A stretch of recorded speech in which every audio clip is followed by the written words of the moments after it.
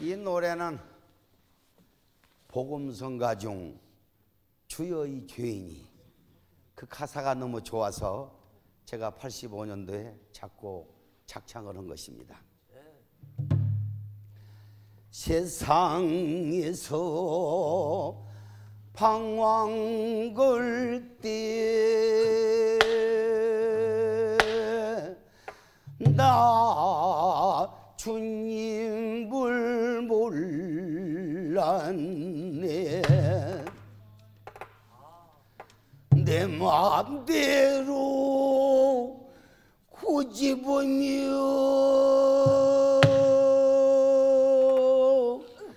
인간 죄를 저질렀네.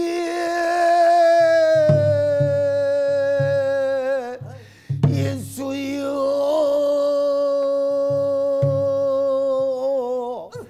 이 죄인도 용서받을 수 있나요? 버릴 때만 또 못다은 내가 용서받을 수 있나요?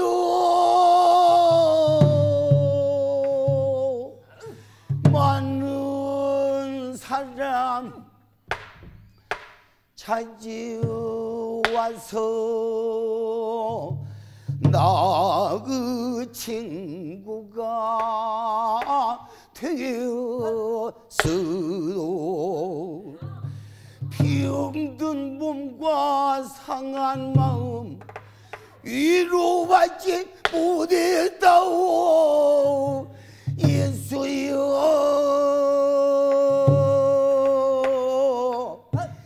이제 이 너를 불쌍히 여겨 주소서. 의지할 것 없는 이 몸 위로받기 원합니다. 이 죄인의 애통함을 예수께서 들으셨네. 못자고 난 사랑의 손 나를 어루만지셨네. 나를 어루만지셨네. 내 주여,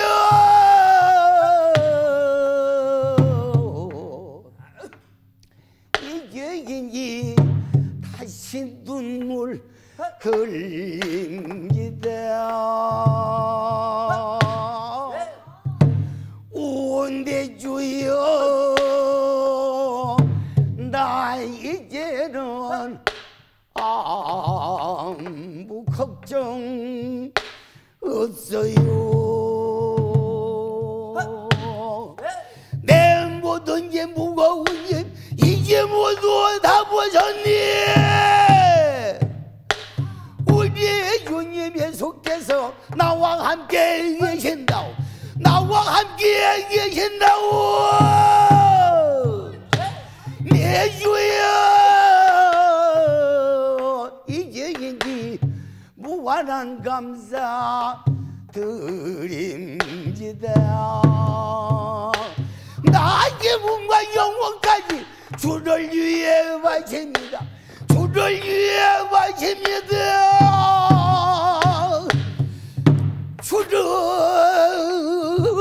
위해